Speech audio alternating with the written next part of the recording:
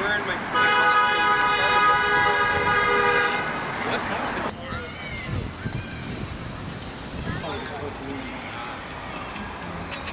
One of these guys? Unfortunately, I have all these. this much more on the It's probably their lobby that makes it so hot and has to stay illegal.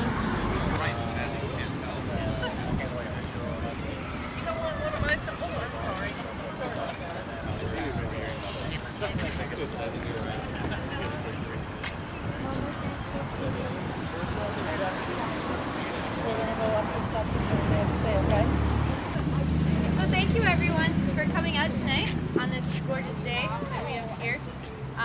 My name is Jen Hall. I'm the New Hampshire State Coordinator for Students for Sensible Drug Policy, and I'm really glad that so much effort has been put into Senate Bill 409, because I really think that this is a year that we could do some damage. And Governor Lynch is really our biggest challenge right now, and I think that if we make a big enough of a ruckus, we might be able to get away with it.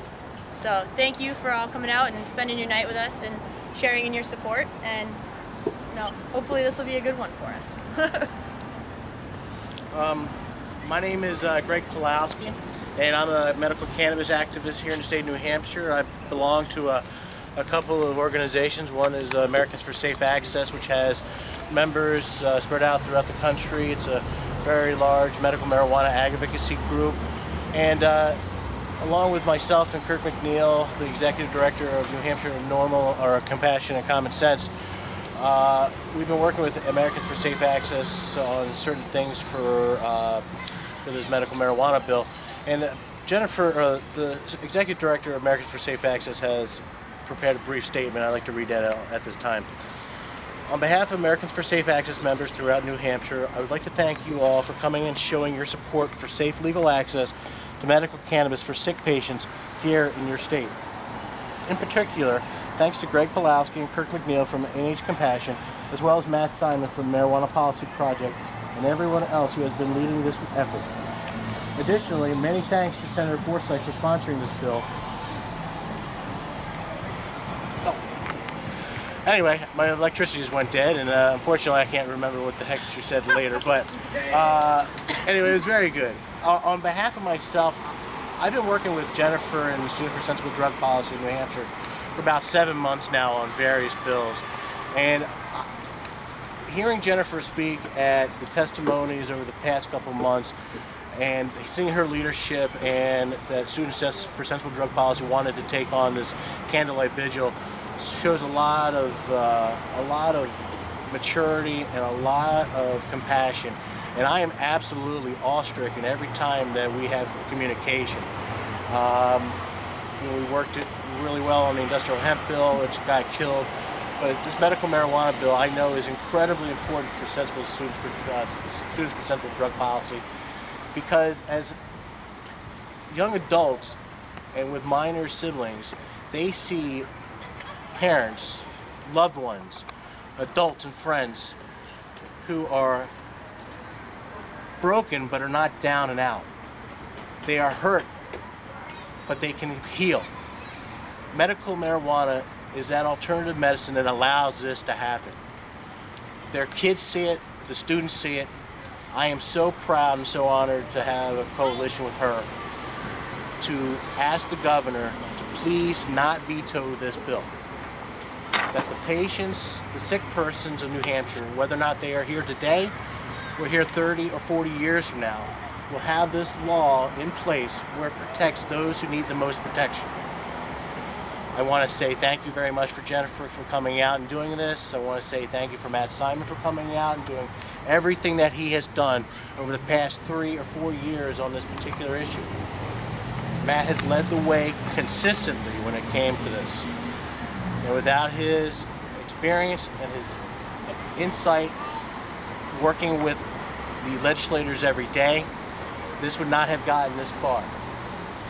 We as a community, however, needs to step it up one more notch. We have 2 weeks before the governor may veto this bill.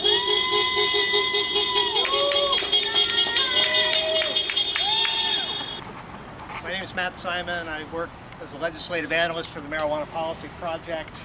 I'll be very brief because I think we ought to light these candles before the wind kicks up again. But thank you all for coming, for demonstrating that this issue does matter to a lot of people in New Hampshire. As you know, it'll be going to the governor's desk within the next couple weeks. We're within just a couple of Senate votes of having enough votes to override his veto, even if he does do what he says he will do, which is veto the bill. So we're working on the senators. Next weekend, if you're available, we'll be putting together some teams and doing some grassroots stuff, particularly next Saturday. So see me after this if you want to sign up for that kind of duty. But it's very dynamic. There are a few senators that are still undecided, still weighing this issue, unlike, unfortunately, Governor Lynch, who hasn't been terribly receptive and hasn't been interested in meeting with people. The good news here is that we have a House and a Senate in New Hampshire that on this issue is representing the people of the state. We have a poll that says 71% of New Hampshire voters support this kind of law, and we have a House vote a couple weeks ago where 71% of the House votes in favor of this. So we have enough votes in the House to override the veto. We're within a couple votes of having the Senate votes to override the veto. So call your senators, email them, call them again, get your friends to do it too. It will make a difference, particularly on the few that we're working on. So see me afterwards if you want to join a team for next weekend.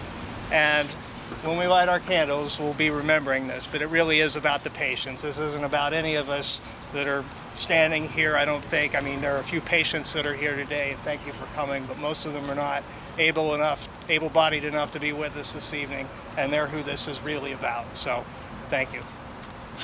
Okay, so if everyone would like to light their candle. Oh, that's fine. Come on now. Yeah, feel free to offer those if anybody else wants. I'm holding a candle. We have 24 senators, and we need 16 of them to vote in favor of an override. Depending on how the week goes, we may get commitments from senators. We've had a very dynamic process where senators have, you know, they're all no's until they're yeses, and some of them have been very open to learning more about this, and they see the shifting tide. So depending on whether or not we're able to get commitments this week, there are up to 2 or 3 districts that we might want to do some, you know, some grassroots type activities to make sure that people are contacting their legislators and giving them ways to do that. And if, assuming there are such grassroots efforts next weekend, how would people get involved? How do they contact? Who do they contact? My email address is M, as in Matt, M Simon, S-I-M-O-N, at npp.org, and people are welcome to email me at any time. There's always something that can be done. Awesome. Thank you. Thank you. In closing, I would just like to say thank you very much for coming out.